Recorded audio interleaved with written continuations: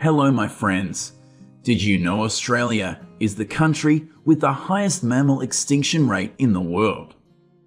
More than 70% of Australia's native animals are found nowhere else on Earth, so a loss for Australia is also a loss for the world.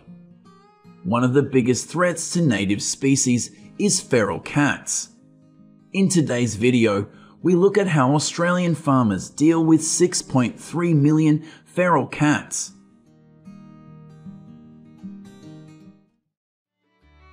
Feral cats first appeared in the wild in the 1850s.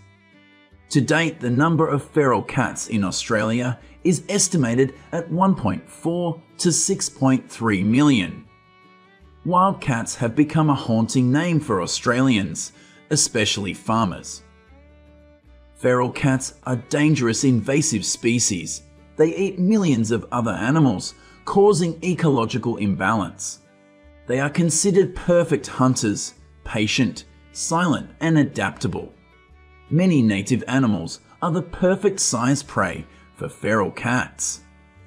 Currently, many native species such as rats only exist in areas free of feral cats, such as some islands and fenced areas. Although they are in the same cat family, these stray cats are not cute at all.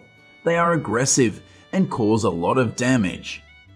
Specifically, feral cats are linked to the extinction of 25 species of native small and medium-sized mammals, and further threaten the existence of more than 100 other native species in Australia. Among them, estimates of the annual predation impact of feral cats on native wildlife in Australia show that 272 million birds, 470 million reptiles, 815 million mammals were killed. Along with the undetermined losses were invertebrates and amphibians. These massacres are often committed by feral cats living in the bush, but cats in town areas also kill large numbers of animals. Besides, they can also injure people. On the outside, feral cats can be difficult to distinguish from domestic cats.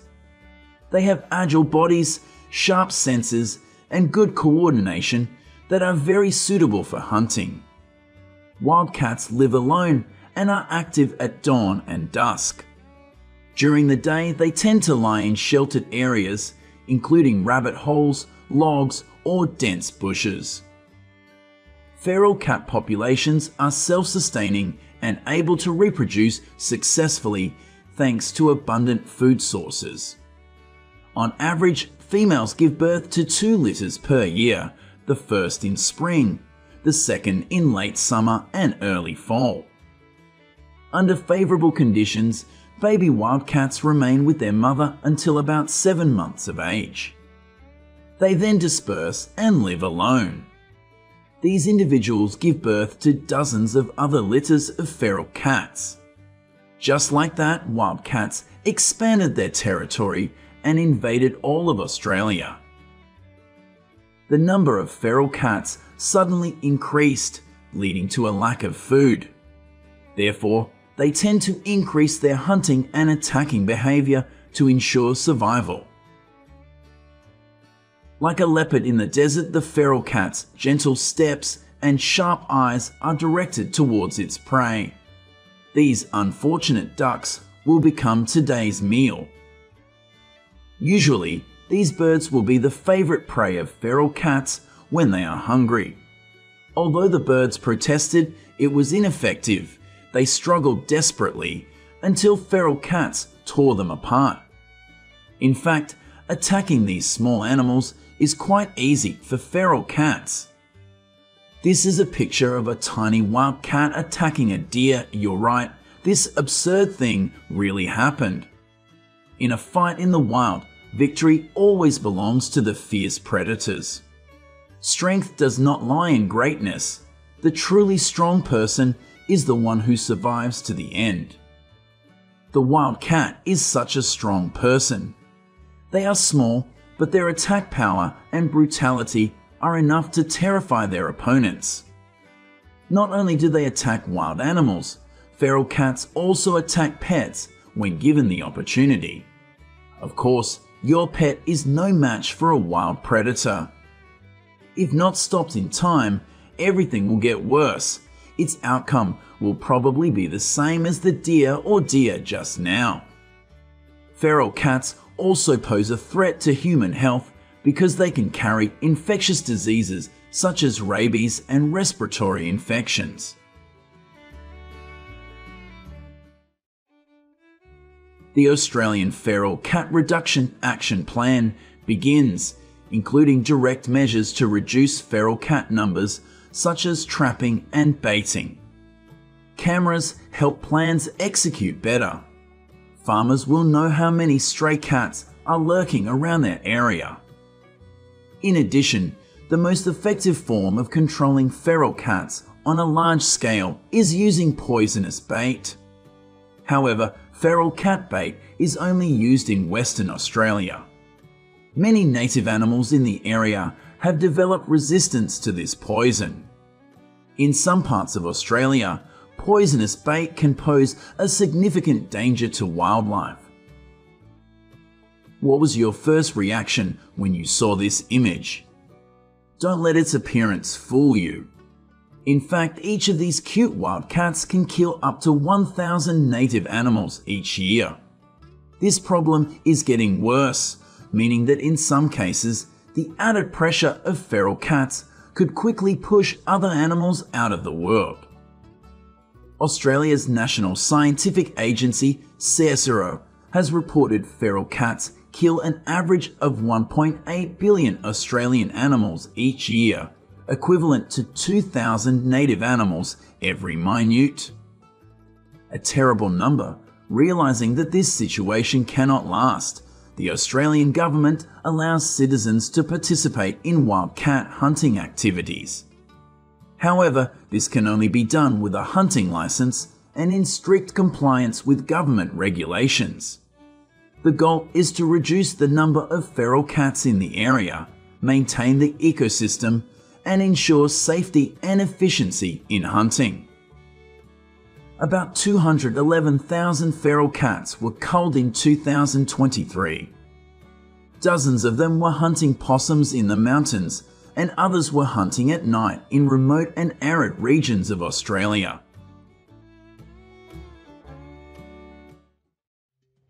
Night comes when feral cats are active in searching for food.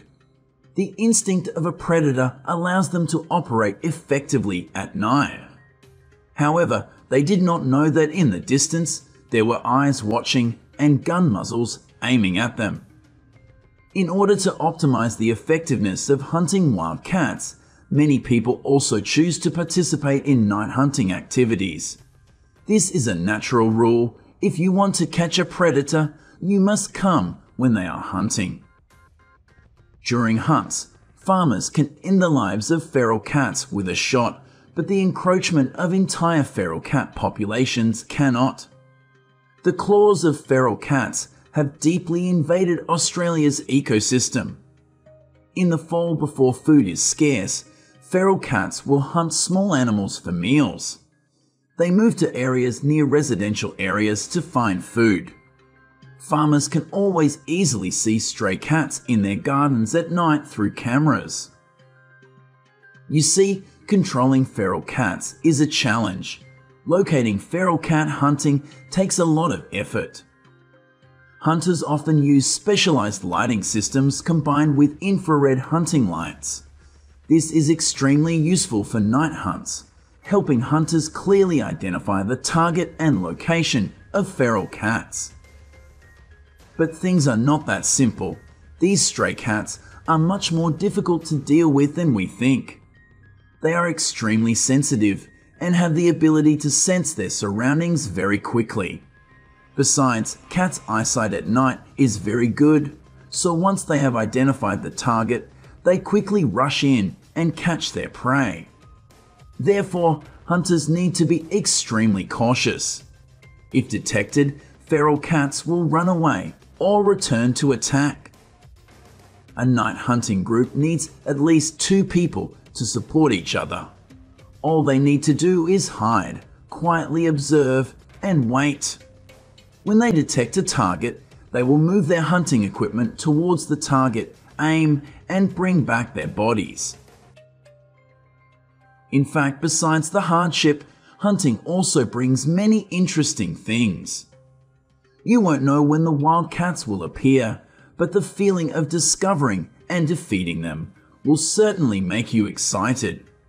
This joy does not come from killing, but farmers know that every shot they fire will help prevent the encroachment of feral cat populations, or at least discourage feral cats in the development area. In addition to hunting, feral cat trapping is also allowed in all parts of Australia. All measures are the same.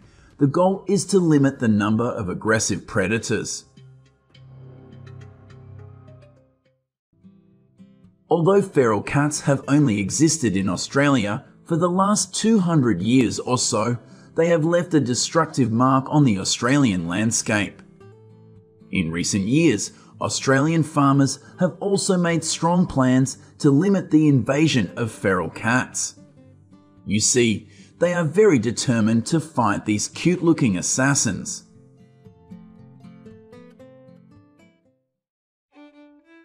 Hello my friends. Originally, only 13 wild rabbits were brought to Australia from England in 1859 by a wealthy man named Thomas Austin. Since then, to this day, the overpopulation of wild rabbits and their negative impact on nature and agriculture has always left the government and many farmers in Australia with a headache to find solutions and appropriate countermeasures. Over the past 100 years, governments and farmers in Australia have adopted a variety of measures to control wild rabbit populations, such as building fences and destroying rabbit burrows. Even biological control measures such as infecting rabbits with viruses and releasing them into the wild have been applied.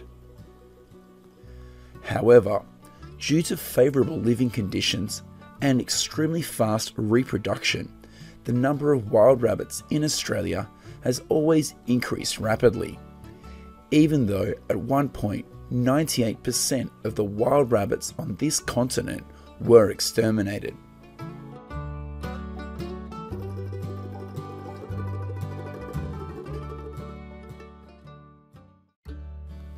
Female wild rabbits usually start breeding as soon as they reach 5 to 6 months of age.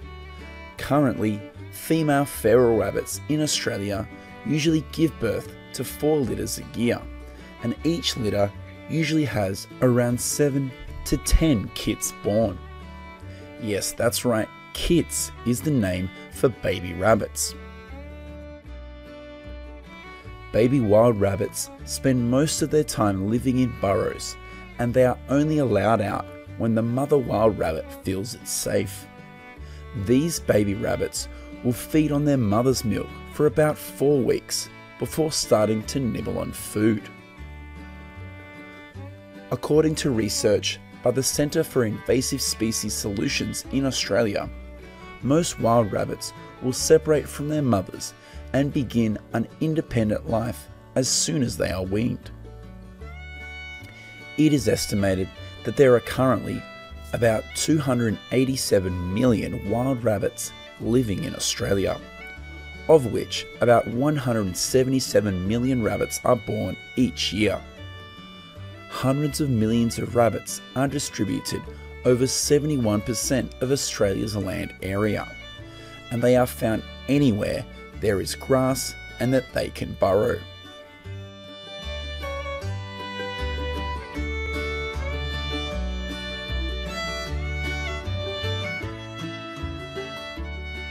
In the wild, young wild rabbits are often favourite prey of carnivores such as dingoes, feral cats, or crows.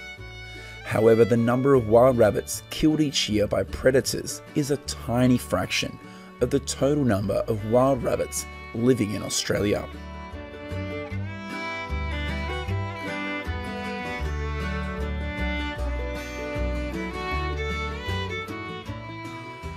After about 4 to 5 weeks, these wild rabbits have been weaned and start a new independent life. They will burrow and live wherever there is a food source and less disturbances, like in a backyard, in a garden, or on a hillside.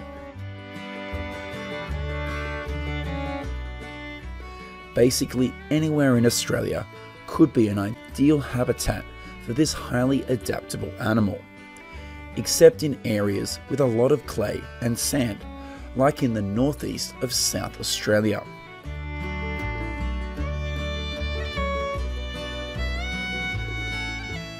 Currently, New South Wales, Queensland and Victoria are the states with the largest wild rabbit populations in Australia, of which New South Wales is home to around 65 million wild rabbits.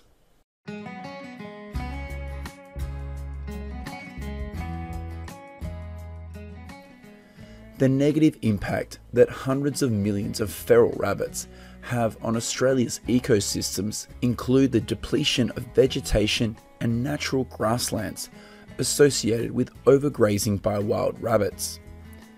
It is said that just one wild rabbit could make an entire lawn at an international standard football field impossible to grow grass. An adult wild rabbit usually weighs about 3.3 pounds and needs to consume 7% of their body weight each day.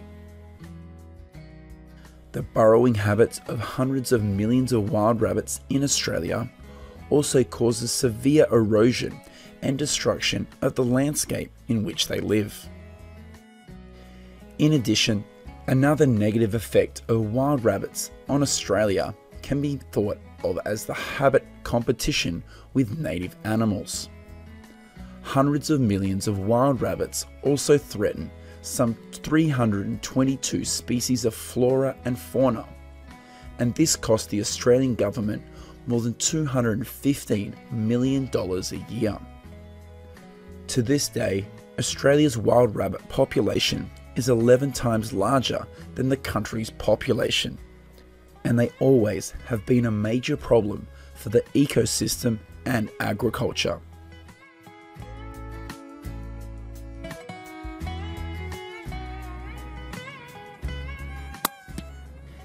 In response to the rampant wild rabbits, the Australian government allows anyone to hunt them in unlimited numbers.